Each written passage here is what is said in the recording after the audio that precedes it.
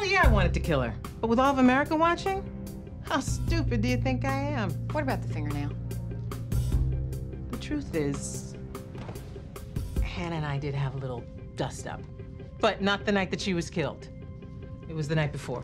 Okay, so what was the nature of this dust-up? We were filming confessionals. Hannah waited for me outside the studio, said she wanted to talk. About what? Margot. Margot hired Hannah after I fired her ass. And no surprise. Hannah and Margot were having trouble at work. And crazy as it sounds, that bitch wanted me to rehire her. Do you actually expect me to believe that she asked you for her job back after she ruined your marriage? Why do you think I lost it? I yanked her hair and broke my nail.